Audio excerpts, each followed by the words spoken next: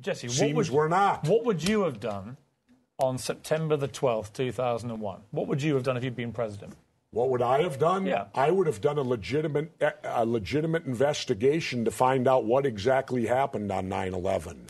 How did they know who did this so quickly like they did Lee Harvey Oswald?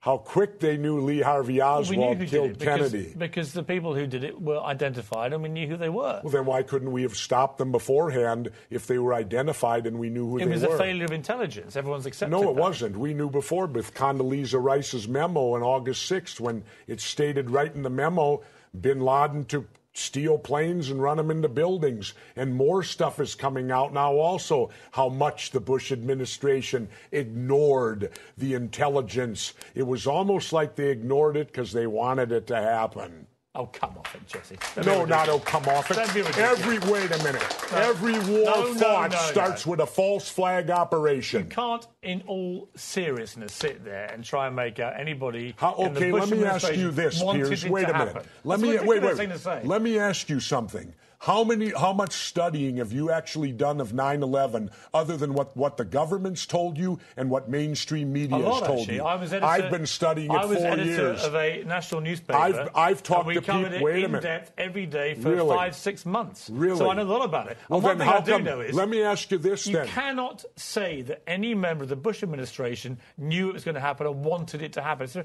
ridiculous thing to say. Ridiculous. Okay, let's talk about your BBC. I have a tape of a BBC reporter broadcasting directly back to England talking about a third building has collapsed. World Trade Center Building 7 talks for 7 minutes.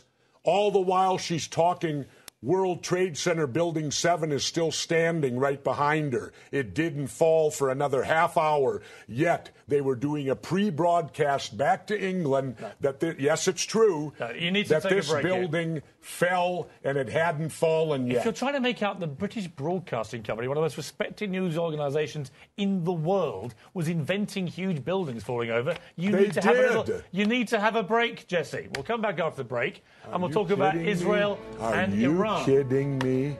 This is a fact, my friend.